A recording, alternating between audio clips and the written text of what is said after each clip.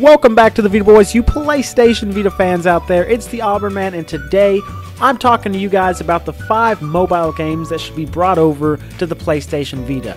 You guys probably won't agree 100% with this list, so let us know in the comments below what you think should be brought to the PlayStation Vita, and don't forget to subscribe because you get entered in our weekly game giveaway. But let's get started with number 5, which is Dead Trigger.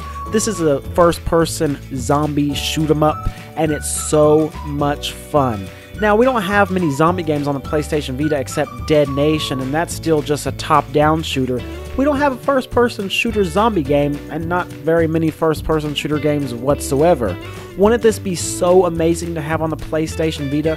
The only downside is there's no multiplayer. But they could add multiplayer and charge $40 for this game, and I certainly would go and pay for it. I don't know how many of you guys would pay $40 for it, but it's certainly worth the upcharge to add multiplayer and bring it over to the PlayStation Vita. So easily makes our list at number 5. Coming in at number 4 is Goat Simulator. This game originally appeared on the PC and then went over to mobile devices and was so much fun on mobile. Why is it not showing up on the PS Vita yet? I don't know. You play as a goat. It literally is exactly what it sounds like. You simulate a goat, and of course everyone's probably heard of this, and I don't know why I'm explaining it, but wouldn't this be amazing on the PlayStation Vita system?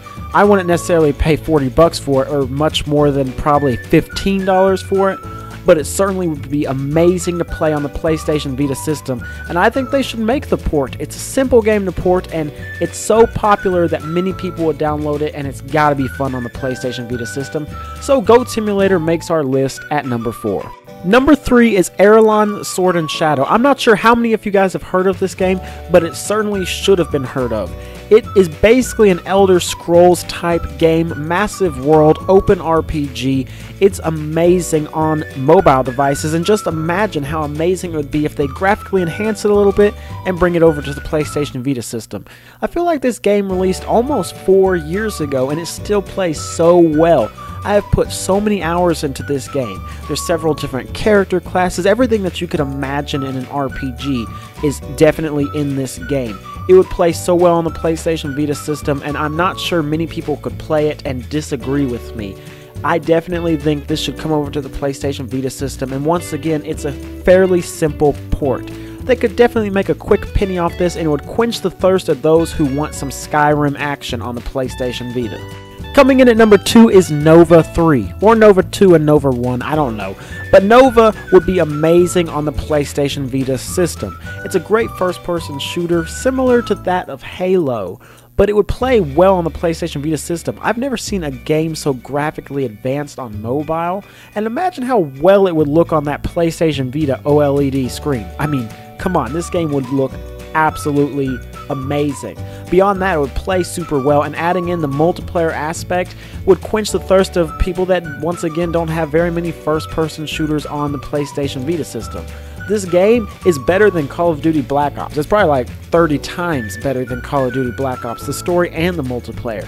It would be amazing to see on the PlayStation Vita system, and like the rest of these games, it's a very simple port. So I think number 2 is easily Nova 3. Coming in at number 1, and I hope most of you guys probably agree with us, is Five Nights at Freddy's. But not just Five Nights at Freddy's, how about bundling up 1, 2, and 3 and throwing it onto the PlayStation Vita system and selling it for around $30? I certainly would pay for that. I don't know about you guys. The Vita doesn't necessarily have many horror games. It definitely doesn't have horror games the quality of Five Nights at Freddy's. This game's popularity has shot through the roof somehow, and it's not just somehow, it's because it's a really great game, and it definitely belongs on the PlayStation Vita system. I think many people would easily be willing to pay for this. But you guys be the judge of that in the comments below. Let us know what you thought of this video. Which games do you think should come from mobile over to the PlayStation Vita system? And while you're at it, don't forget to subscribe to enter in our weekly game giveaway and see more of our amazing content, of course. But until next time, VitaBoys out. Thanks for watching, guys. Make sure to hit that subscribe button and let us know in the comments below what you thought. We'll see you guys next time with more PlayStation Vita content.